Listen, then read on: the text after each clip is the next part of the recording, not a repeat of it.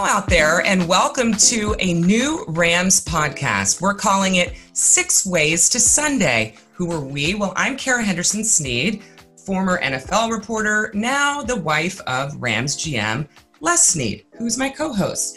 And the idea that we had for this podcast, Les, which is now like 8 years in the making, is to really look at how dynamic an NFL franchise is. If everybody else is talking about the X's and O's, we want to talk about the other 24 letters, all the things that go into making an NFL franchise successful, and also just how dynamic your job is day to day. Yeah, let's look at the goal, take the vision, take the fans. We want to engage with the fans, but take them beyond just the headlines and really get into all the dynamics, all the context, all the nuance that help make the headlines. I think people are really going to be interested to find out, too, just how differently you can think about things, because you are not, and I'm not just saying this as a homer, as the wife, you are not just your run-of-the-mill sports person. You're very contrarian at times. You're very abstract at times, but it always comes back to football, but you're not scared to be a little bit more abstract about things. Yeah, the abstractness, one time took let's call it a personality assessment, standardized test, something like that, came back with that. I'm very rigid. I'm very close to type A, close to OCD, but also abstract. I remember the psychologist at the time said, "We've never seen one of these." And I said, "Yeah, I don't think it helped me in school, but as a general manager, it certainly allowed me to let's synthesize, take information, take ideas that people are applying at many other things outside of football and try to bring them into football so that, we can be a contender in LA." Which is a perfect transition to our first guest, who I have a feeling is going to be a regular guest on this podcast because he's become a good friend, and that's Sam Walker. Now, Sam writes for the Wall Street Journal. He writes a leadership column now. I think I first met Sam when he was a sports editor for the Wall Street Journal, and then I stalked him because he wrote an amazing book called The Captain Class, which takes all of these dynasties, all these great teams, and takes a real deep dive into figuring out what makes them tick. And it had a interesting and counterintuitive take on it, which I knew you were going to love. And Sam, we're so excited that you're on the first episode because you're our biggest cheerleader for this. We've been talking about this for a couple years now.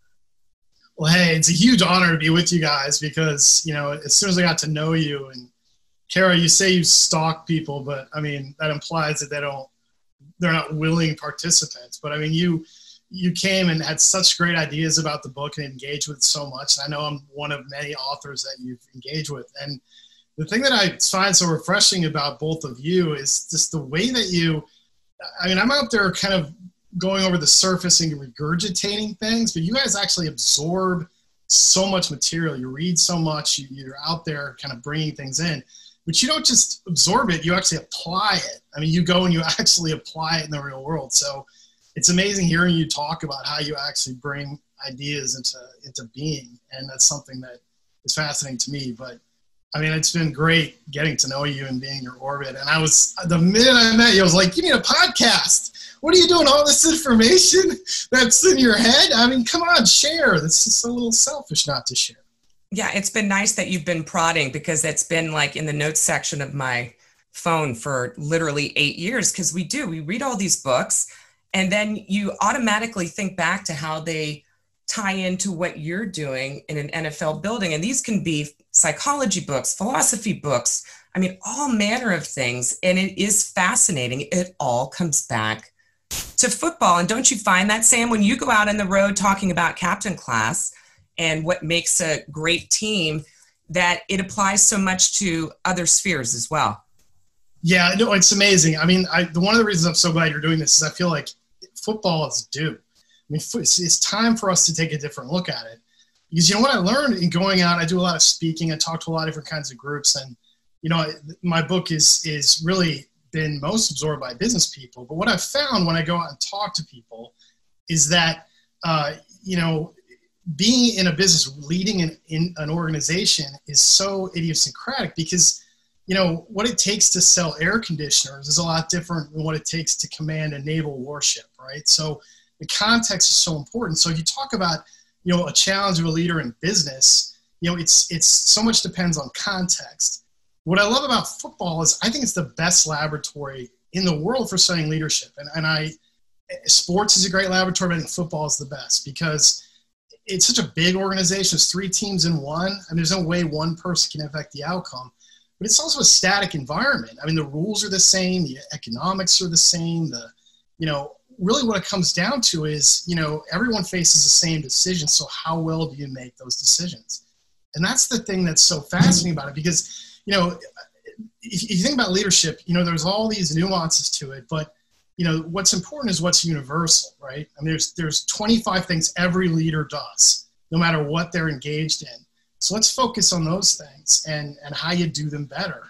And football is such a controlled environment that you're really able to distill it down and isolate these leadership behaviors in a way you can't do anywhere else. And, I don't want to knock the military, and there's other institutions that create great leadership, but, I spent a lot of time with the Marine Corps Commandant Robert Neller. And, one thing he said to me was, look, war is a failure.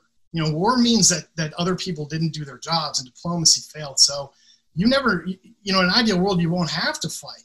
So the only way to prepare is to get reps in your head, to read history, to, prepare mentally. But that's the great thing about the NFL, because you're going to play every week. You're going to go out and actually execute, and all those decisions will get a verdict, and there'll be a verdict rendered. So you're able to iterate and change and try new things and change directions. So I think it's massively important. So it's interesting. And when you read Sam's book, Captain Class, right, I came away probably with 2, let's call it perspectives. And when Kara connected us, one being Sam really studied, let's call it, these elite teams. And then obviously I called it in your chiropractor mode, right? And in your study and in your research, you came to the conclusion these teams ticked. One of the big reasons they ticked was the leadership, the captain, the unique person.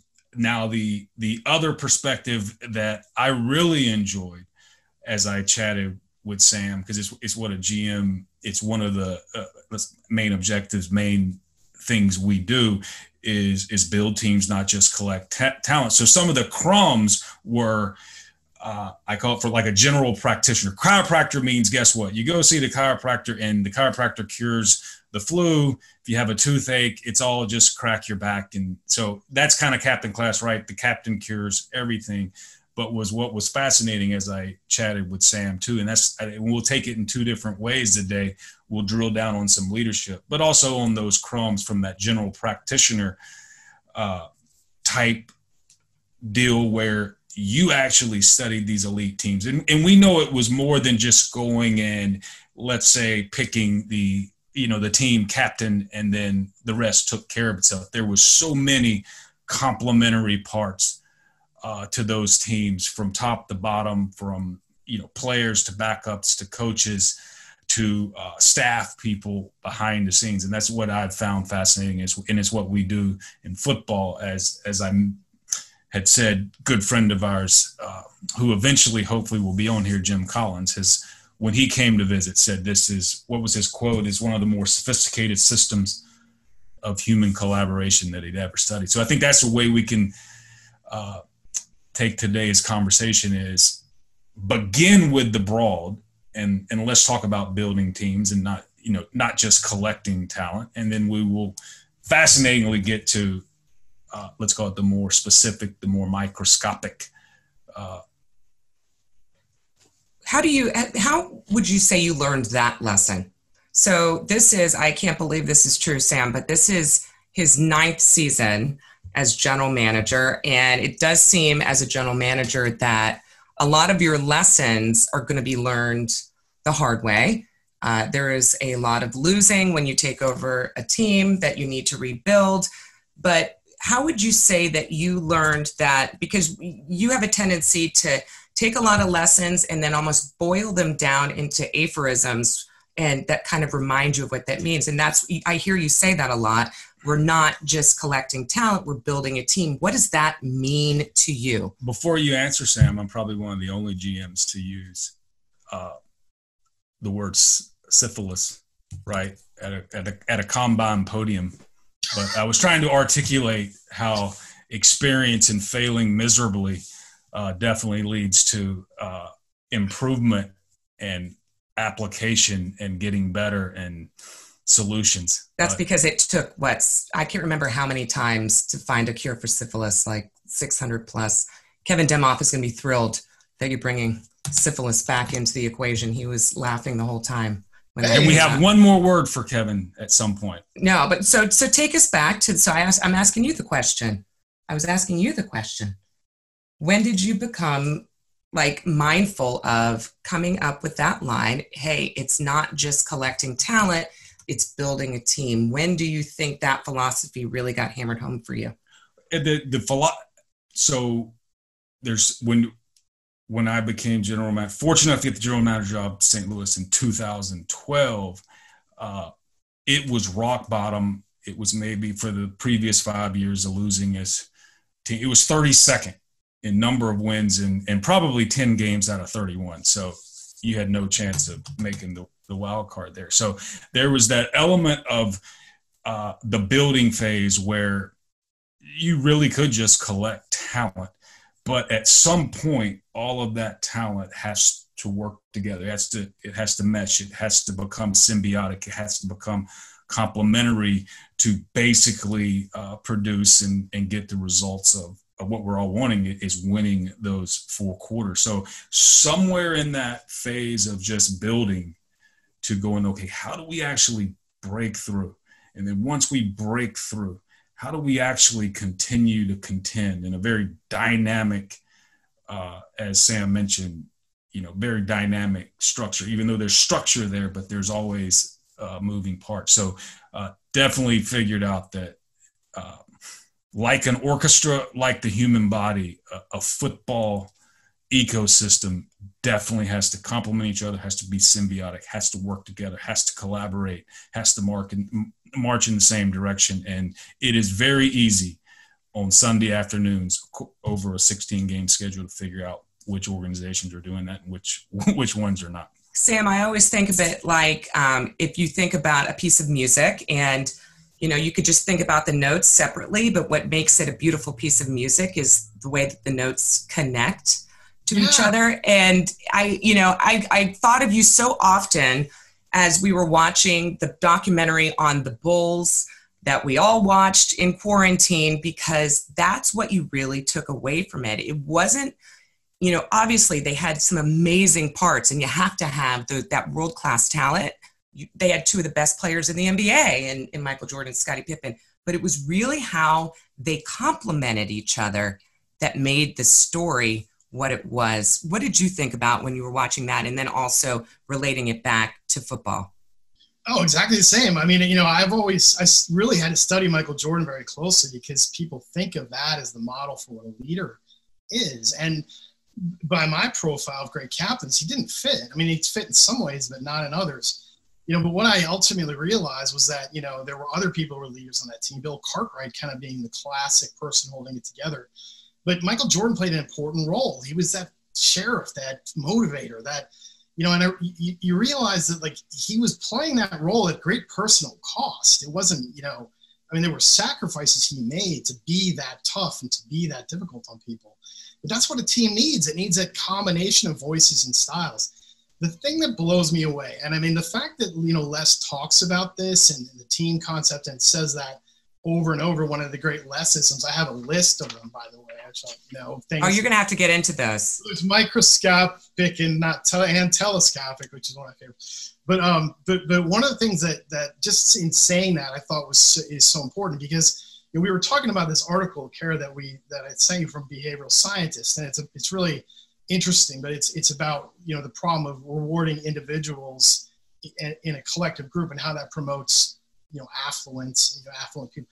That was the point that I took from that, though, is the point I see all the time, which is I don't understand businesses. I talk to them and they're like, well, we have this great team. What do we do? Right. Well, a team succeeds. What do? We go in and we look at the high individual performers, the person who had the greatest numbers, the best performance, and we promote that person. Right. So you have this team structure that works and you take the person who had the highest results, but that person's results are a symptom of that team's unity and cohesion. It's like, who built that platform, that person is benefiting from? And it's like, so we don't reward the people who are actually in there holding the team together and doing that work, because leadership is so invisible. I mean, it happens behind the scenes. It's in smaller interactions, and we don't look for leadership in the right moments. It's not about the big triumph or the crushing loss. A lot of times it's like these run-of-the-mill moments where things could go wrong, but they don't, because there's someone who holds everything together quietly and selflessly without getting any credit or attention. So,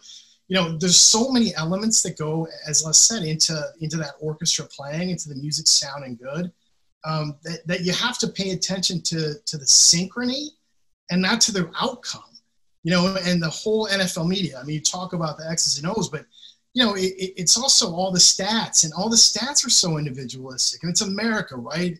We invented the Hall of Fame. We love pulling individuals out of the team setting and saying this person's amazing.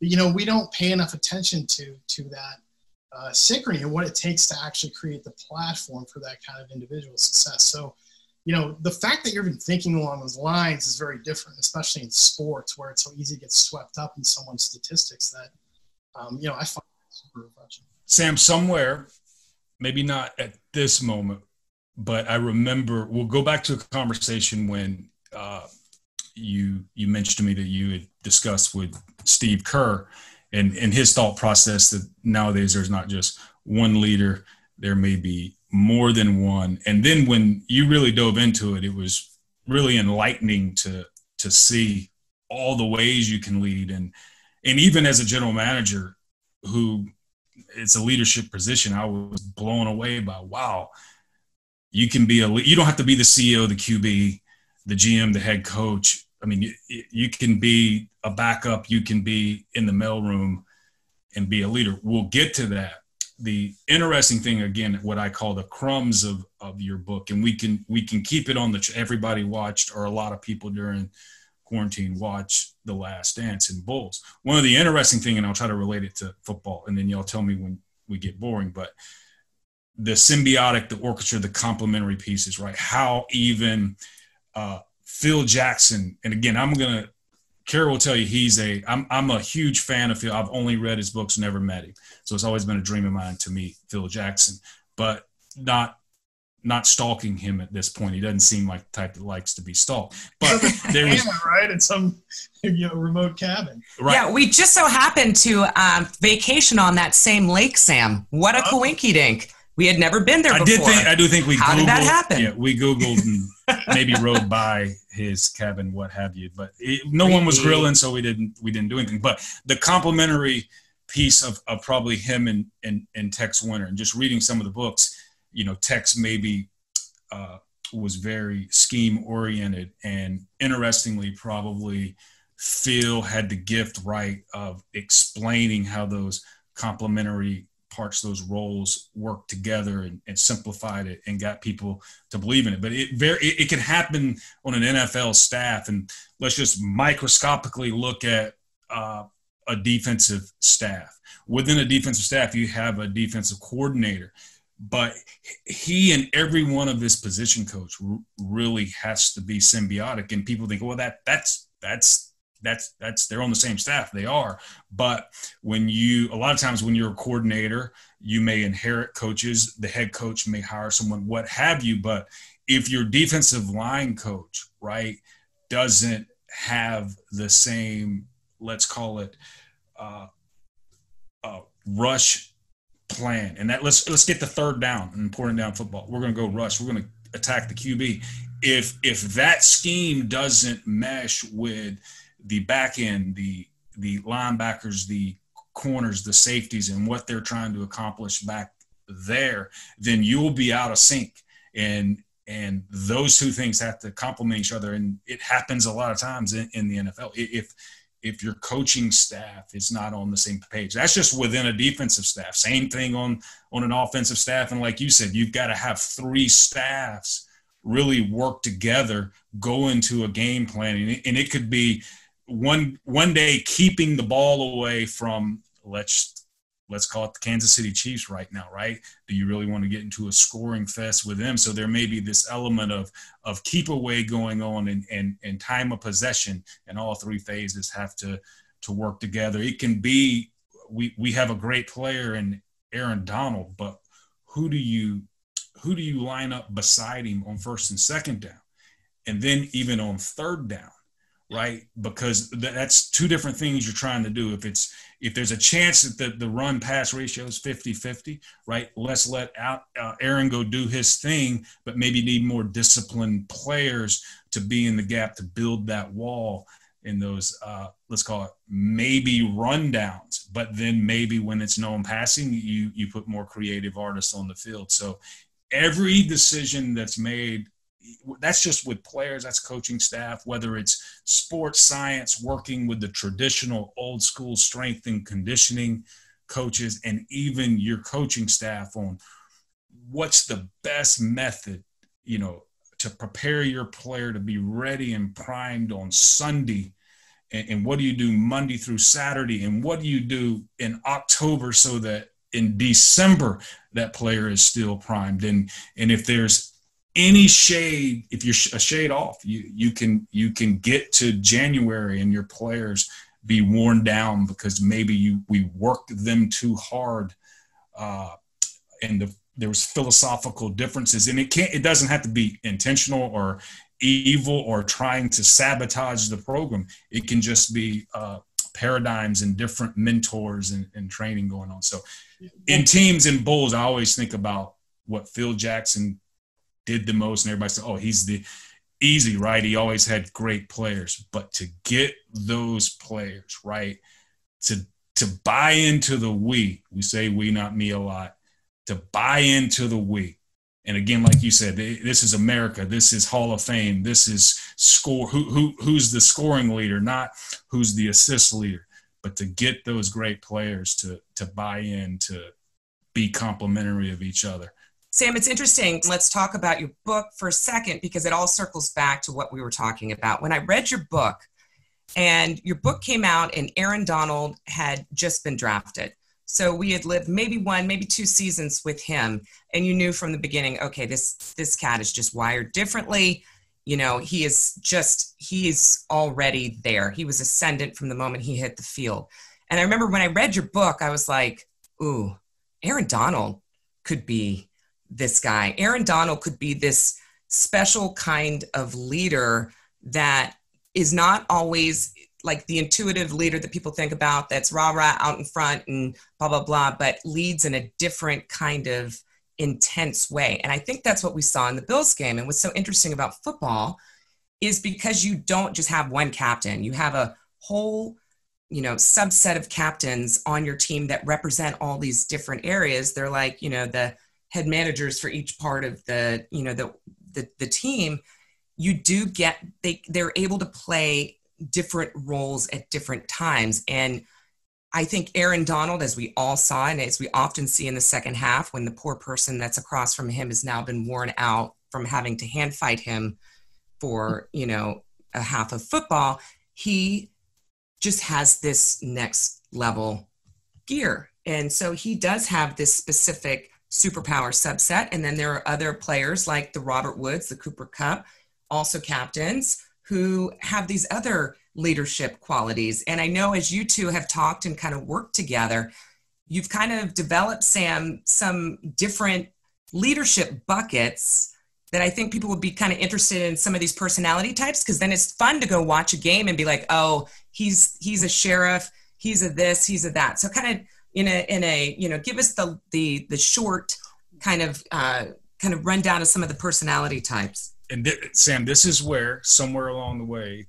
if I remember, we'll transition. I'll synthesize this back to how Steve Wozniak from Apple, right, and maybe Iguodala, right, what they have in common, in the buckets of leaders. So I'll tell you how we get there, but I'll let you. This is where your conversation, I think, with Steve Kerr, there was this element of, okay, maybe in generations before there may have been this one captain, but maybe in sports now, and maybe more in the NBAs and NFLs, because it is dynamic. You know, it's not the All Blacks that stay together forever. There is movement where, okay, wait a minute, there's these buckets and different roles and multiple leaders. Yeah, well, there's two misconceptions about leadership, right? That I learned in writing this book, because I came in not knowing anything about leadership. I didn't know that's where this was going. But the first one is that, where do we get our ideas about what a leader is, right? I mean, I realized, like, I had all these ideas about what a leader is supposed to do, what a leader's like. And I don't know where I got them. Probably Hollywood, right? You watch movies. Yeah, 80s movies. Right, yeah. You watch, like, you know, all these sports movies, and you think it's always the same. So, you know, you think superstar, you know, charismatic, you know, a great diplomat, brings the team together, all these things. A special person who's very obviously special. What I quickly discovered was a lot of these captains, I'd never heard of them. They got no credit. They were not stars or famous. They were people who did things that were invisible. So leadership's not obvious. It's actually a different kind of behavior than what we expect. And people don't realize that. The other thing is, we invest too much in the idea of a leader, a solitary leader figure who does everything, right? And so people come to a team and they think, look, I either have leadership or I don't, right? It's either I've been granted the right to lead or I have not. And that's the problem, because, you know, we spend so much time looking for that perfect leader. There's very few perfect leaders out there. You need someone at your core who just cares more. But what I realized when I looked at these great dynasties, I spent so much time looking at the individual captains. But even the captain said, look, I don't do everything. I couldn't do it. And that's what Kerr said. He's like, we've got Andre Iguodala, who's really our rock and our center. But we'd be lost without Draymond Green and his fire and energy. And we'd be lost without Steph and his professionalism and his buy-in and his calm head. So, you know, he said it's that triumvirate with me working with them is what makes the whole thing work, and all these other supporting cast members in the locker room. So I started looking back at the teams again and thinking, that's exactly it. Like, the mistake is that we think leadership is viewed in one person. But, you know, my favorite academic, Richard Hackman, who was a psychologist who at Harvard, who died, you know, about 10 years ago. I mean, he had this theory. He would embed himself with these high-performing teams. And his theory was, all that really matters is that every important leadership function inside that group is getting handled by somebody. You know, it doesn't have to be the leader doing everything, as long as someone's taking care of every important job. And the light bulb just went on for me. And I thought, you know what? Like, we think team chemistry is this big mystery, and we think it all comes down to leadership and coaching. But if you think about it, you can sit down and say, what are the important leadership functions on this team, on an NFL team? You know, you need a sheriff, you need a connector, you need a confidant, you need a papa bear, you need all these different roles to be played. And, you know, why can't we just sit down and say, here are all the roles, who's doing them, you know, how well are they doing? Isn't that a pretty good indication of what our leadership is like? And when you present it to players that way, you realize, look, you know, no one can be the ultimate leader because nobody can do everything. You can't have all the different elements of personality to handle everything. You'd have to be, you know, omniscient. You have to have no one can do that. So a great leader will want help because they know how difficult the job is of one of the people to help. So that was kind of where we started going with this, which is, can you actually sit down and stop thinking about whether someone has leadership, capital L leadership potential, but, you know, how can they lead? How can this person, who may not be your ultimate captain, what contribution can they make to leadership? And can you actually systematically go through your team, and can you do it through player acquisition and personnel moves to try to build a collective that has all those elements covered, where someone's doing every single job? It takes a range of personality types, it takes different temperaments and different ideas and different personalities. But can you actually purposefully assemble a group that will have all those complementary skills? I mean, the way I start thinking of a football team is, it's like looking at your reflection 52 different funhouse mirrors, right? I mean, it's you being reflected back, but it's slightly altered and you look a little different. Maybe you look scarier, you know, or funnier, or you know, more thoughtful, you know, in your reflection. You're very similar. You have similar ideas and culture. You share basic instincts about how a team should operate, but you're all slightly different, and you're bringing something else into the equation. So The way I think about it, Sam, it's like because you think about it, what an organization, right? Like you think about an organization, like the word organ is in there. So you think about like a human body.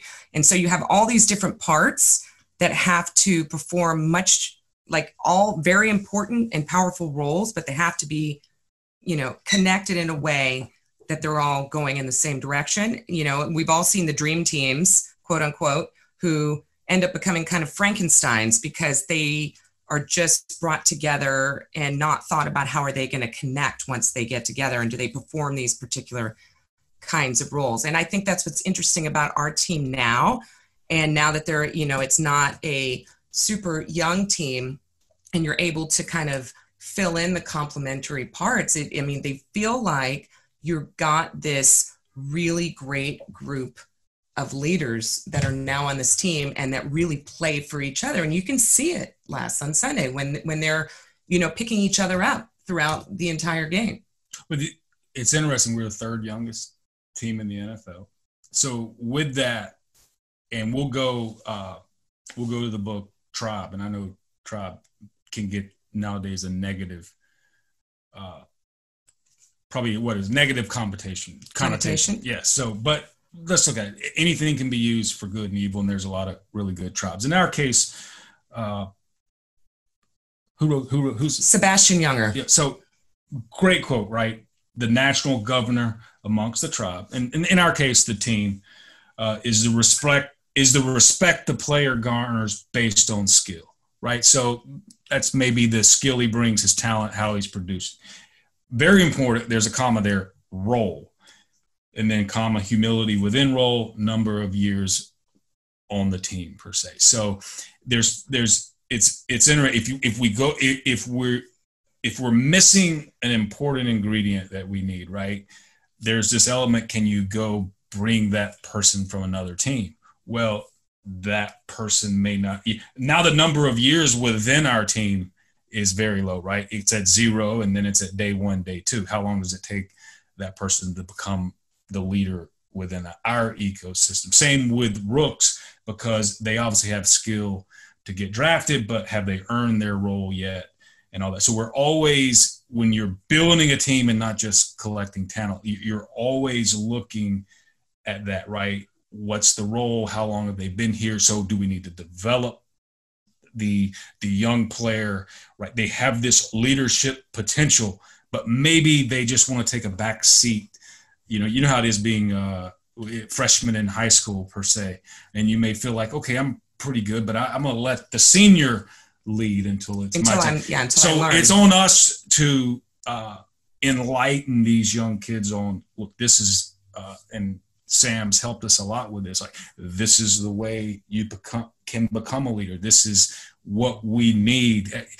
And as they earn their role, as they have years within us, they grow into that. And same with the veterans. There's a lot different, it's the difference between Big Wit and Cam Akers, who we just drafted, and then Cooper Kupp, who we drafted 3 years ago, and this is year 4, and we just extended him. He's going to be with us now for a while. So he's probably ready to really thrive as a leader. So what Sean and I do, right, is we're always looking at what skill set do we need, what roles do we need, and then also, and that's just producing on the field, but also what do we need in the locker room to help Sean, to help his staff, to help our ecosystem thrive.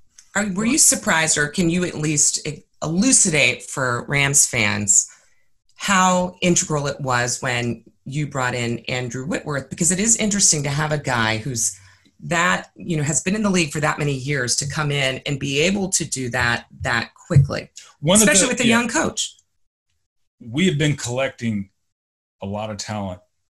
We were always, because we were building one of the younger teams would write this subjective outsider's view of, let's call it, talented players under the age of 25 or what have you.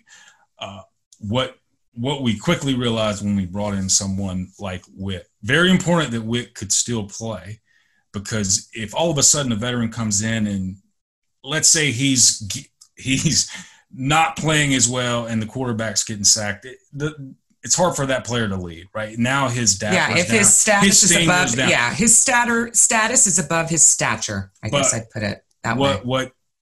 What we quickly learned, and where I'm like, wow, that was a few years too late as a GM, that when you do have a young team, when you have these young and up and coming contributors, to mix them with the right veterans to help show them the way, or be a sounding board when the adversity, all the things that, and Sam you can go down your list. I think that'd be great for the viewers, right? Go down your list of all the buckets, right? And Whit provides a lot of them, but having that Papa Bear, right? That's more than just, I call it the principal or the head coach, right? The front office, let's call it preaching a message per se. It's actually a peer. It's actually somebody who most of these young players would love to at least have a very similar career, length of career, all of those things being that Papa Bear.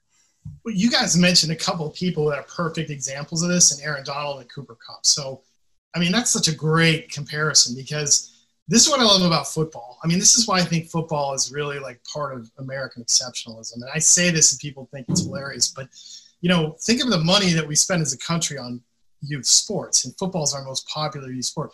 Like, we don't have the best schools in the world. We have the best companies, because I think we make this huge investment. People learn in these frameworks how to lead and how to be part of a team. And it's one of our great strengths as a country. But this is why it works, because, and the brutality of football, everyone talks about the concussions and anyone is worried about the violence. But here's the thing about that. Look at Aaron Donald, right? Aaron Donald is a leader, but he's someone who leads through toughness and physical courage.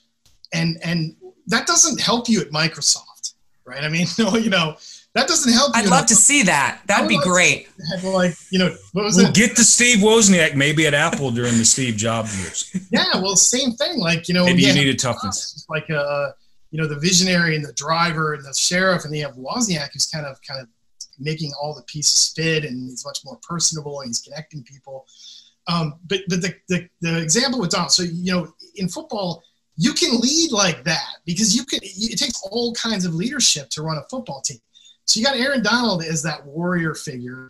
Then look at Cooper Kupp. I mean, Cooper Kupp is an incredibly, an extraordinary intelligent guy. Like, in terms of his football, he's like up there with quarterbacks. I mean, he's probably one of the brainiest people in the entire league, right? And he's got the mind of a strategist. He's not a fiery rah-rah guy who's going to knock your socks off and give that big pregame speech. He's a strategist. He understands everything. He knows his job is everyone's job. He sees things other people don't see. He collaborates with the coaching staff quietly, in a quiet way.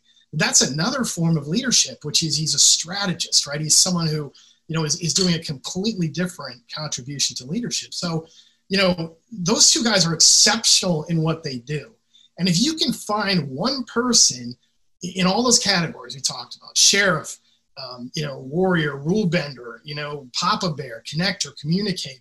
If you can find someone who's elite at that one thing, that one little thing, and you can put him inside that team, and they're doing that one thing at an elite level, I feel like that's all you need. I mean, you need talent, you need strategy, you need coaching, you need luck, you need all those other things that any team needs.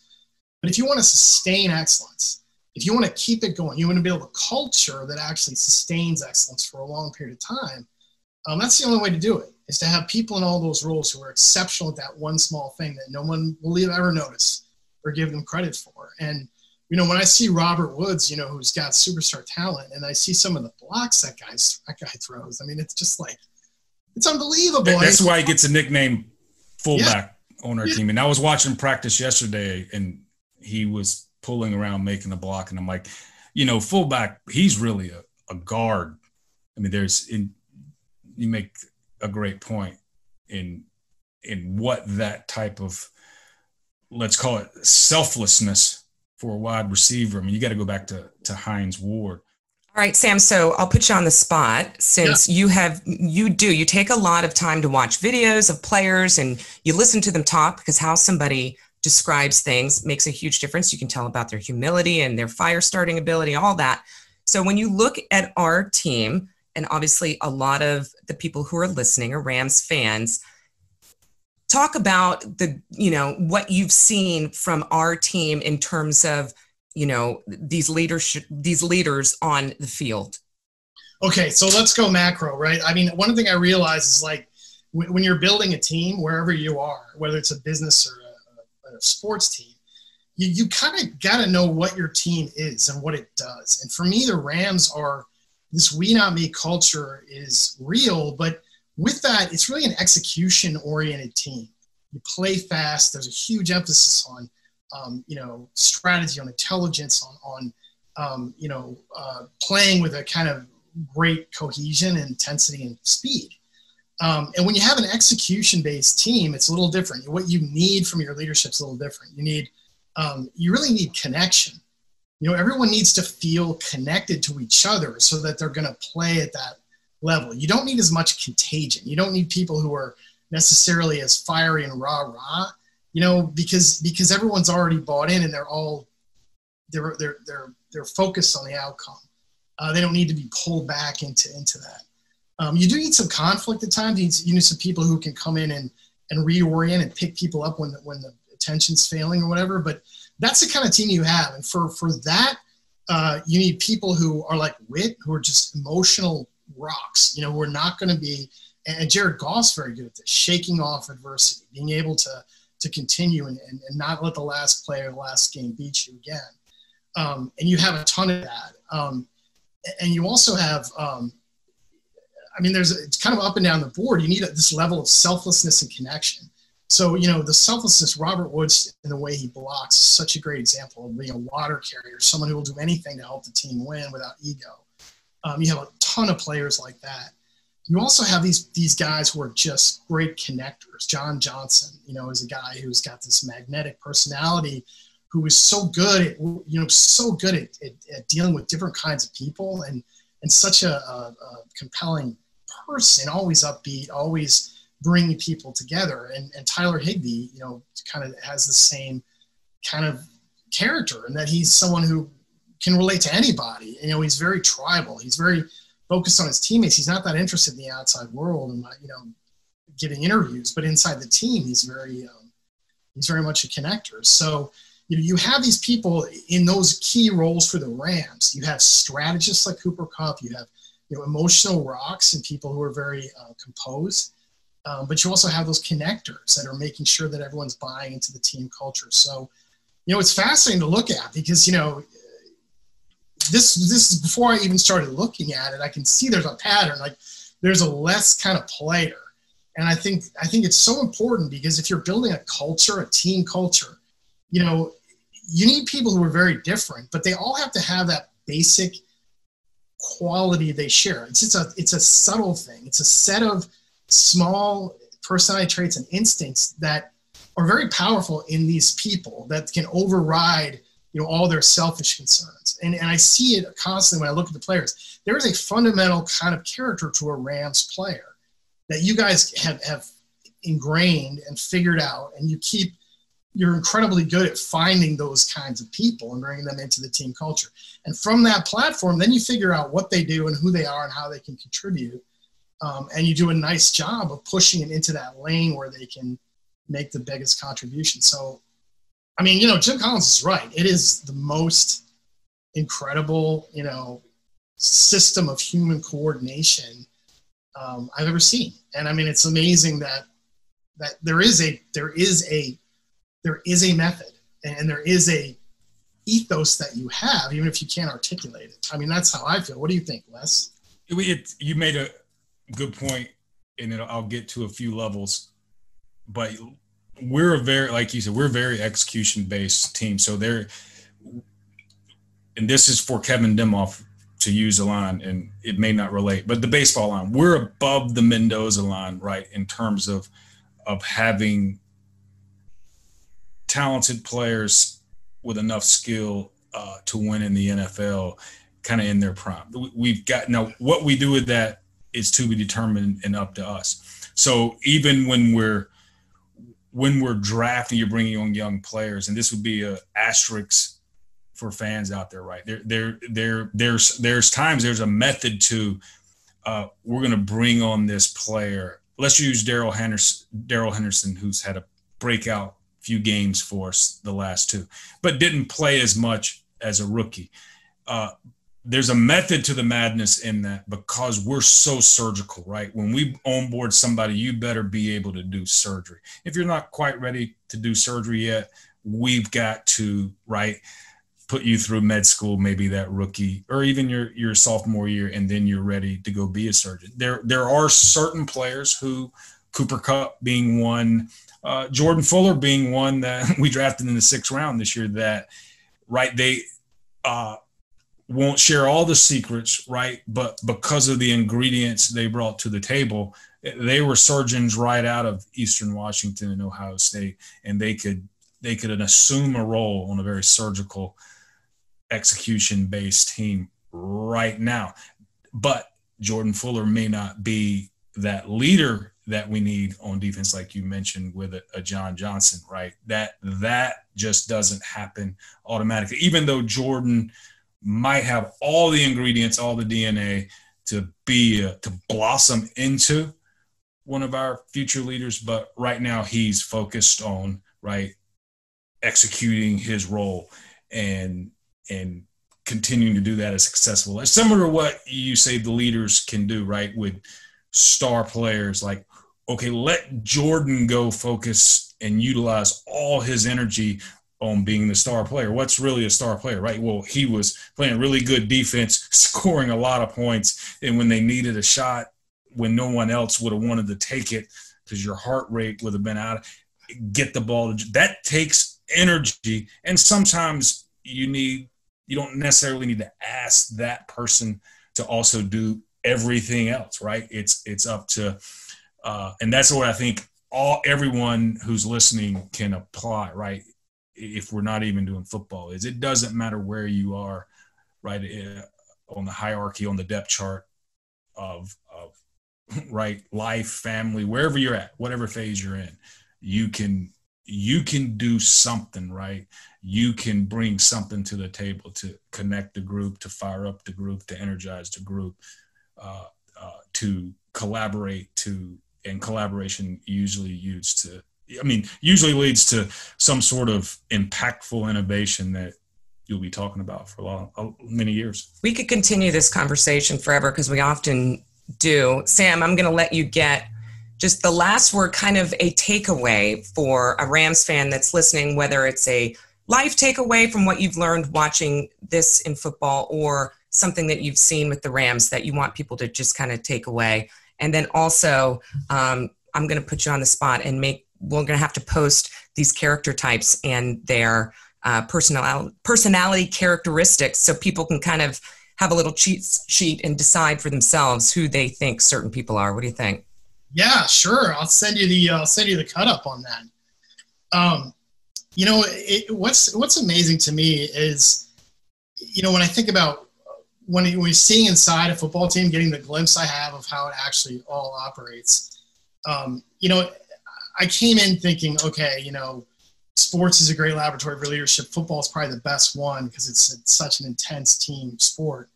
But what's amazing is just the level of the different things that go into it, right? So if you look at Les as a GM, I mean, we're talking about, measuring raw potential. We're talking about measuring character. We're talking about, then you have to translate that to scheme fit, culture fit. Then there's dollar value. How do you place a value on that person? Then there's do they have long-term value, right? And are they a long-term piece for the team? And then sometimes you have to do the whole thing in reverse and back it all up and say, it's time to cut ties with somebody. So, it's every element of human potential and how it fits in synchrony with the group. And then sometimes it's unraveling all of that at the same time. So, it's so intellectually engaging and it's so complex, and it takes, what Les always talks about, the telescopic, the microscopic, and the way you make decisions and the idea you're always talking about civilized dissent, and how you want to find the truth and not get anchored to ideas and anchored to players, which I think is so, it's all incredibly relevant to every other kind of business and everything that you do when you're trying to do a collaborative effort. And the fact that you actually have to go out and get a grade every week, and it's not theoretical. It's like, okay, it's either going to work, on Sunday or it's not. Makes it one of the most kind of fascinating environments. I mean, I wouldn't, if you asked me like where I could embed myself, in any kind of business or organization, I can't think of a better one. If you want to learn and you want to be able to experiment and test theories and Sam, you found my secret. That's what I did. I embedded myself onto an NFL team. I was a reporter, and then I decided, you know what? I'm going to go inside. But I think you just described the best way that I can, kind of think about the podcast. That's what we want people to understand, to feel through stories and microscopic, telescopic ways, just how interesting and dynamic and changing. It's like this calculus formula that's changing over time, and you don't know what there are all these variables. What are the constants? It's fascinating. But at the end of the day, Les, what did you say to me yesterday when you were going to work? You said you were getting ready for the draft. All of a sudden, you were back to getting ready to the draft. So at the end of the day, Sam, we got a week, and then we'll begin. I just as an asterisk or tidbit, FYI, I love to try to do film preparation for the draft, right? 80 to 90% over these next few months, and those months being October, November, December, when there's routine, right? There's games being played, but everybody's in a routine. So once we get to January, playoff time, hopefully a long journey there, and then February, and then March. So there's combines and there's pro days and free agency. Those are very choppy months. So there's a lot of disruption there. So hard to get in a routine. So draft starts in about a week. And I always say, right, we're trying to build a draft team. Prep, yeah. Draft prep. We're it's a very complicated, sophisticated thing, but I think what we're trying to do, the very simple, maybe algebra formula, maybe it's just simple, addition is right. There's some element of tangible plus element of intangible that equals the role that every player, coach, trainer, nutritionist, nerd, our analytics team, everyone else in our building, scout, GM plays. And that's the form. We all bring some tangible and we all bring some intangible. And then there's those two, mesh combined, and there's a role that we play. And within that role, there's this bigger we that all these roles are adding up to. And it's up to us to keep that thing in harmony, symbiotic, keep the diseases out. Keep the cancers out, for sure.